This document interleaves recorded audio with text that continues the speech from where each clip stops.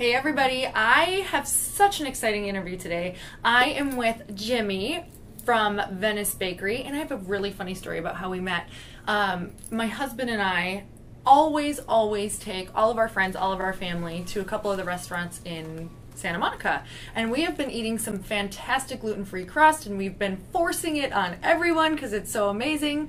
And all of a sudden we're in the airport and we end up meeting this fantastic guy who has a gluten-free shirt on, and we find out that he is the maker of some of our favorite foods. So he invited us to come and see his amazing bakery. So here we are today with Jimmy. Thank you, Lori. Yeah, I'm so excited to be here and that you showed us around and that we just got to sample some amazing crust. So tell me a little bit about the story of this incredible place that you have here. So Venice Bakery is a 60-year-old family business. I'm third generation to run the company. Started by my grandfather, who came to America from Sicily in 1930. Wow.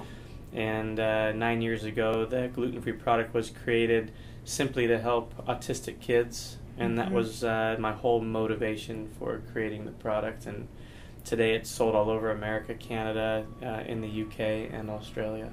Wow. What is that like? What does it feel like to know that you're impacting that large of an area? It's been overwhelming. Yeah. Especially the emails that we get from moms talking about how happy their children are to have this gluten-free product, to see their kids eating pizza again.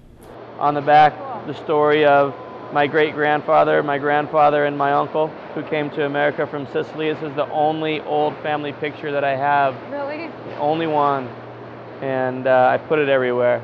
So this tells the story of Venice Bakery. You know, a 60-year-old family business. What makes your product different?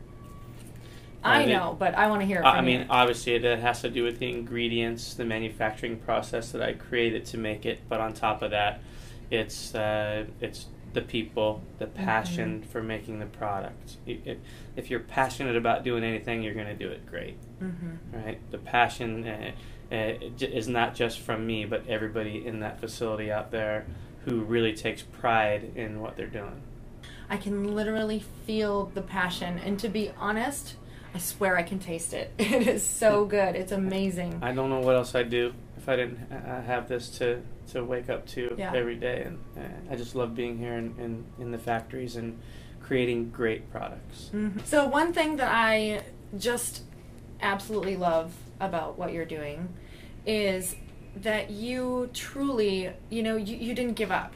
You're constantly reinventing yourself. I thought that was so interesting when we got to chat on the floor around here that it's so vital to really anticipate people's needs, and that's what you've done, and also the fact that you've never given up. I sat in here, I sat on a chair sitting in the middle of this building, and I said, is this right?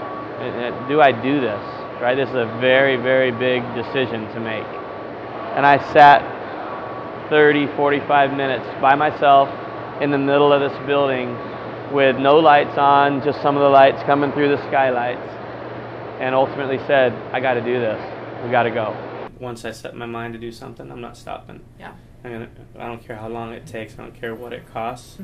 If I have my mindset to create something, I'm going to create it, and I'm not going to release it until it's perfect. And that goes for any of our products. The product's coming out of the oven about 200 degrees.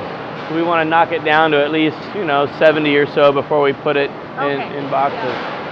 So.